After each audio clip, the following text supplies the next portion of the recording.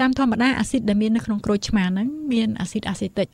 តិកវាមិនមែនជាអាស៊ីតក្លរីដ្រិចដែលខ្លាំងដូចនៅក្នុងក្រពះទេមួយទៀតនៅក្នុងក្រូចឆ្មាហ្នឹងវាមានសារធាតុមួយគេហៅប៊ីកាបូណាតវាជាអំបិលប៊ីកាបូណាតអញ្ចឹងអំបិលប៊ីកាបូណាតហ្នឹងនៅក្នុងបរិស្ថានអាស៊ីតគឺវាបន្សាបអាស៊ីតនៅក្នុងបរិស្ថាន base គឺវាបន្សាប base ឬហៅម្យ៉ាងទៀតថា alkaline អញ្ចឹងវាជាសារធាតុមួយដែលអាចជួយបន្សាបជាតិពុលគ្រប់ករណីមិនថាជាតិពុលករណីអាស៊ីតឬក៏ជាតិពុលករណី alkaline ទេហើយដើម្បីឲ្យក្រូចឆ្មានឹងធ្វើកិច្ចការបានល្អតើតែក្រូចឆ្មាខ្លួនឯងនឹងគ្មានជាតិគីមីហើយមានទឹកក្តៅអ៊ុនៗបើសិនជាឲ្យទឹកត្រជាក់ក៏វាមិនអាចធ្វើជាអ្នកបន្សាបអាស៊ីតខ្លាំងដែរទឹកក្តៅពេកក៏អត់បានទឹកត្រជាក់ពេកក៏អត់បានទឹកក្តៅអ៊ុនៗតាមល្មមដែលយើងញ៉ាំទៅឆ្ងាញ់តាមធម្មតានៅក្នុងក្រូចឆ្មាមានវីតាមីន C តិចណាស់ហើយជាទូទៅដើម្បីឲ្យវីតាមីន C ខូចគុណភាពតតែទឹកក្តៅនឹងដល់កម្រិត70អង្សា C ក៏ប៉ុន្តែបើសិនជាយើងចាក់ទឹកក្តៅចូលវា100អង្សា C អញ្ចឹងប្រកាសជាងាប់អស់ហើយក្រូចឆ្មាហ្នឹងក៏ប៉ុន្តែក្រូចឆ្មាដែលមានវីតាមីន C ហើយយើងច្របាច់យកទៅញ៉ាំមកជូរនៅក្នុងទឹកហ្នឹងវាមិនមានតម្លៃគ្រប់គ្រាន់ទេណាអញ្ចឹង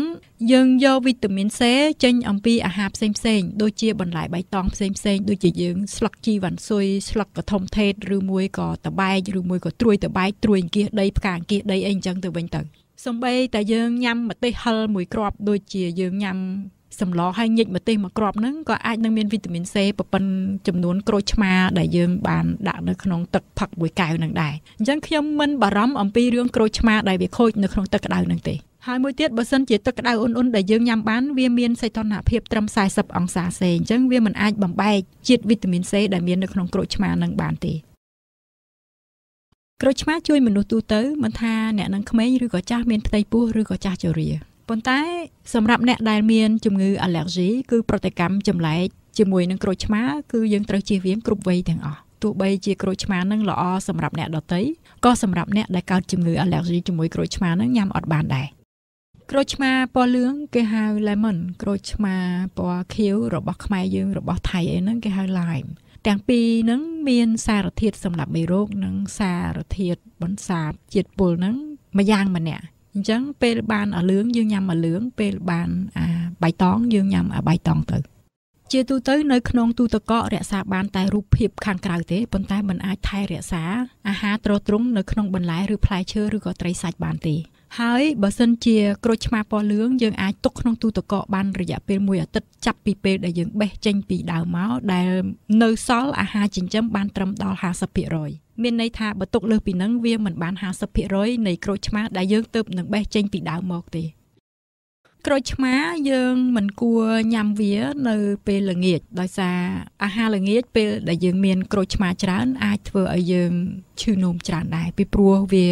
ធ្វើឲ្យយើងបញ្ចេញជាតិគីមីតាមទឹកនោមច្រើនអញ្ចឹងយើងអាចនឹងនោមញឹកពេលយប់អាហ្នឹងបើអ្នកដែលគេមិននោមញឹកពេលយប់អត់អីទេប៉ុន្តែបើសិនជានោមញឹកពេលយប់អាចនឹងចាំបាច់មិនអាចញ៉ាំបានខ្ញុំធ្លាប់ជួបមនុស្សខ្លះញ៉ាំក្រូចឆ្មាពេលល្ងាចនោមញឹកហើយអ្នកខ្លះញ៉ាំក្រូចឆ្មាពេលល្ងាចគឺយើងគេងអត់សូវលក់អញ្ចឹងឲ្យយើងចំណាំមើលផង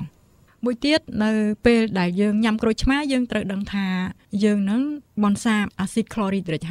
ហើយបើសិនជាយើងមានកាពះយើងខ្វះអាស៊ីតក្លរីដ្រិចជាពិសេសអ្នកដែលខ្វះអាស៊ីតក្លរីដ្រិចខ្លាំងអញ្ចឹងយើងមិនអាចញ៉ាំក្រូចឆ្មាបានដែរមិនមែនថាគ្រប់មនុស្សទាំងអស់ឲ្យញ៉ាំក្រូចឆ្មាទៅដឹងតែល្អទាំងអស់គ្នាទេកូនសិស្សសាលាគាត់ពិសោធន៍គឺគាត់យកអាស៊ីតក្លរីដ្រិចហើយនឹងអំបិលប៊ីកាបូណាតយកទៅធ្វើប្រតិកម្មជាមួយគ្នានៅពេលដែល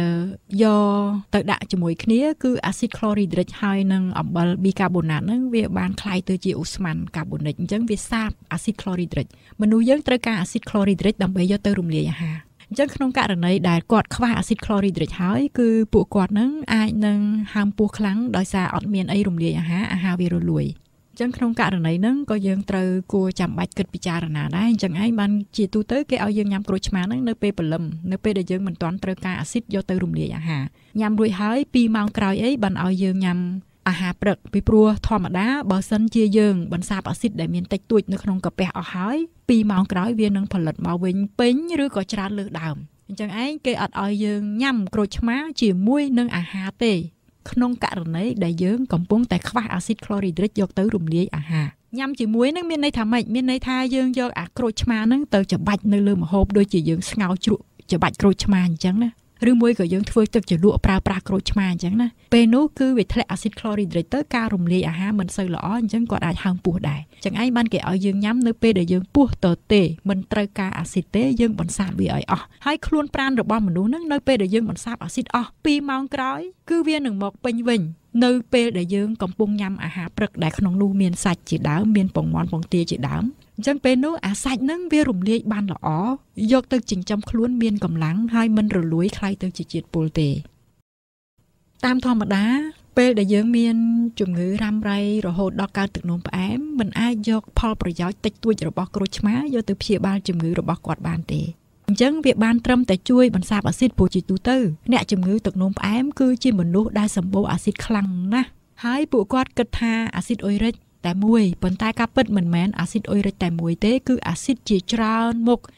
ដែលតាមធម្មតារាងកាយរបស់មនុស្សនឹងអាចផលិតអាស៊ីតដល់ទៅជាង100មុខអញ្ចឹងមួយមុខបន្តិចគិតចុះគិតឡើងទៅអាកម្រិតនៃជាតិអាស៊ីតទាំងមូលហ្នឹងវាឡើងខ្ពស់ណាស់ហ្នឹងតើតើយើងមើលនៅក្នុងទឹកនោមពេលព្រលឹមភ្ញាក់ពីគេងមិនដឹងថាកម្រិតជាតិអាស៊ីតនៅក្នុងឈាមគាត់ហ្នឹងខ្ពស់ប៉ុណ្ណាហើយដើម្បីទម្លាក់អាស៊ីតដែលមានច្រើនលើសលប់នៅក្នុងខ្លួនអ្នកជំងឺរ៉ាំរ៉ៃជាពិសេសអ្នកកើតជំងឺទឹកនោមផ្អែមហ្នឹងគឺជាទូទៅត្រូវធ្វើយ៉ាងណាឲ្យនៅក្នុងបរិស្ថានក្រពះរបស់គាត់ហ្នឹងមានអាស៊ីតគ្រប់នៅពេលដែលយើងមានអាស៊ីតពេញលេញគ្រប់គ្រាន់មិនលើសឲ្យខ្ញុំនិយាយថាគ្រប់គ្រាន់ណាមិនលើសឲ្យក៏មិនខ្វះណានៅក្នុងកាពះឲ្យតែអាស៊ីតនៅក្នុងកាពះហ្នឹងវាគ្រប់ជាទូទៅគឺនៅខាងក្រៅក្រពះមានន័យថានៅក្នុងប្រព័ន្ធរាងកាយទាំងមូលហ្នឹងវាមិនលើសអាស៊ីតទេតែបើនៅក្នុងក្រពះខ្វះអាស៊ីតគឺជាទូទៅនៅខាងក្រៅរាងកាយហ្នឹងគឺសម្បូរអាស៊ីតហើយអញ្ចឹងវាមានភាពផ្ទុយគ្នារវាងបរិស្ថានក្នុងក្រពះនិងបរិស្ថានទាំងមូលខ្លួនដែលនៅក្រៅក្រពះ